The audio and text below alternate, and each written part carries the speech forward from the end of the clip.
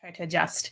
Okay, today, exciting. We have Aura-Soma's Message in a Bottle, which is number 36. Very similar to last week. For those that have been playing this wonderful intuition, not game, exercise with me and following the messages for the last year, basically. I've done this every Monday. So thank you for those that follow and tune in because it's a gift for you. This is a way to experience intuition and hear what comes out of that from these beautiful energies that come from Mother Earth. So this is very pure. These energies are very pure, so the messages are very pure as well. And we have these patterns that show up, which I think is so fun. So last night, when I was tuning in to Unveiling She and choosing this bottle, it didn't do it visually. I did it with numbers and rows. So there's no way that I knew that this was the bottle that was coming up again because I saw it, or it's some kind of, mental game or mental trick that happened that why this bottle is picked again. It is completely not. I did it in a random way by just picking a row and then the bottle number over. And so that's what this is. And I had to laugh because last week we had the pale version of this exact same bottle. We had it was pale violet and pale pink. So just a lighter version of this. So this week it is number 36 and it's called Charity, and it is violet and purple without the clear in it. So what is that telling us? I was curious about it, very curious. So I intuitively got the message, but I also wanted to draw another card to just kind of confirm and do something a little fun. So you can see on the very end, we have this is Megan Watterson's Divine Feminine card deck, and we have White Buffalo Calf Woman. That is basically confirming what I thought it was. So we're going to get to that. But first, the bottle. So we have the violet in the pink, and it is Charity, and you can see its own card next to it, the flower bud. And it's very similar to last week, right? Because it's the same tones. It's just minus the clear. And so it's all about the violet being of service and with love and service, love and service. But what is the difference from last week to today? Because the clear is missing, and particularly for this group, because it's been this continuation, this unfolding. And what it is that it's more last week, it was about getting like that inspiration. It was like receiving that light, receiving this download from above. And this week, it's about the practicality of putting that into action. Oops, White Calf Buffalo Woman just left. That's okay. So this week is about putting that into action. It's about taking that inspiration from the light, from the clear that came through into our lives and actually stepping forward with that, doing something with it. It is creation time.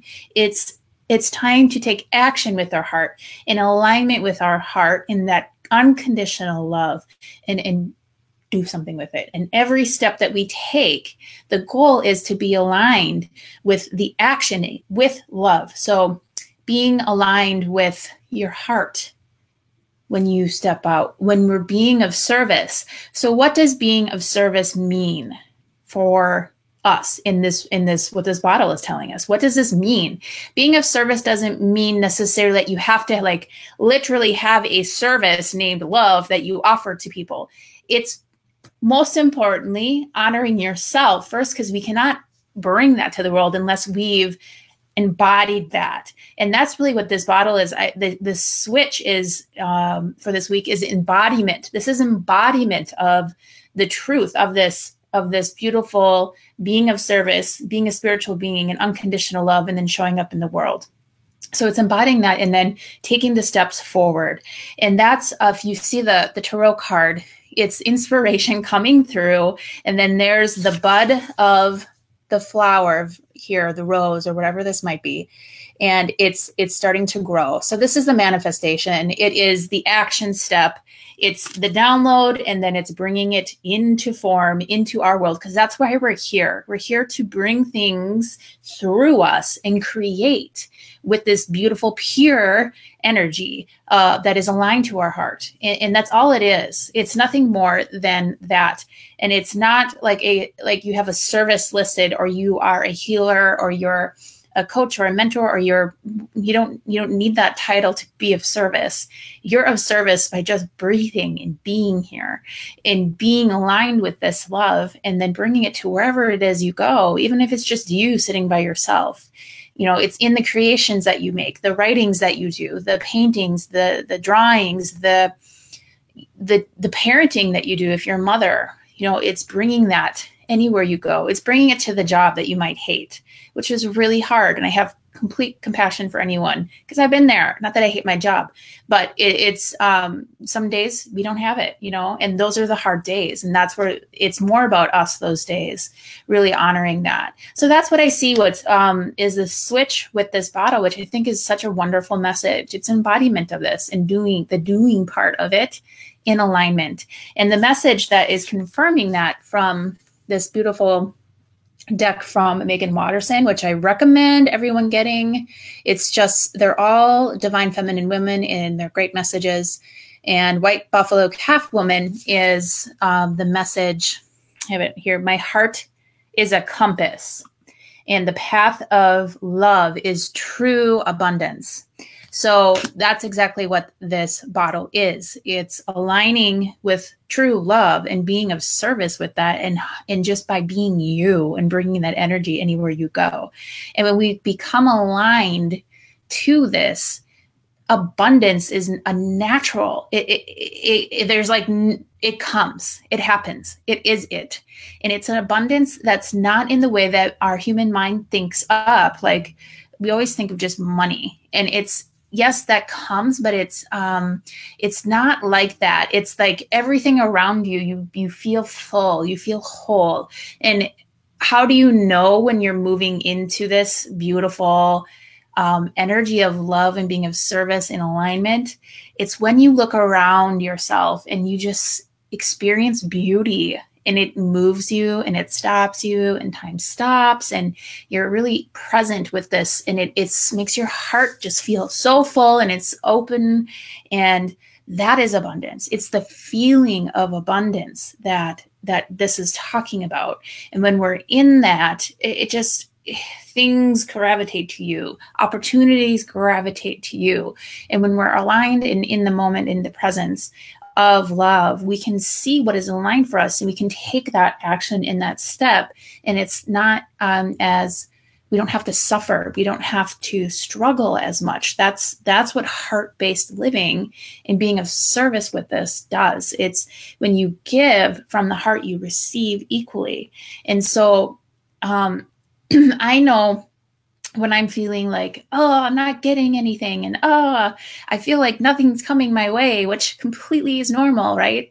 It's part of our experience here. But when I feel that I'm in that moment where nothing's coming to me, it's time for me to look at, well, what am I giving? What am I giving? And it's always when I'm holding myself back, like, oh, I just need to wait for this to happen, or oh, I just need to wait, and oh, I don't want to give because then I'll be depleted. And it's like this story I make up about myself that I need to hold back all of this wonderfulness that I have until I get this aligned, or until my website's done, or until I have this much money in my account, or, it's those kind of barriers.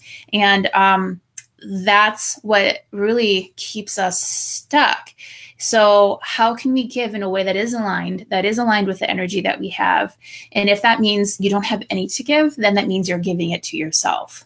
That's just as important. And when you feel filled up, you can do little tiny things that are just natural. You're not doing it to get something. It's because you're full, and it like over spills out of you, and you're like, who wants some of this loveliness? Because you cannot contain it. You have to give it because it's a part of you. And so that is the abundance stream. That's what it feels like. And yeah, I have waves of it. And then I feel like, and that's time for me to adjust.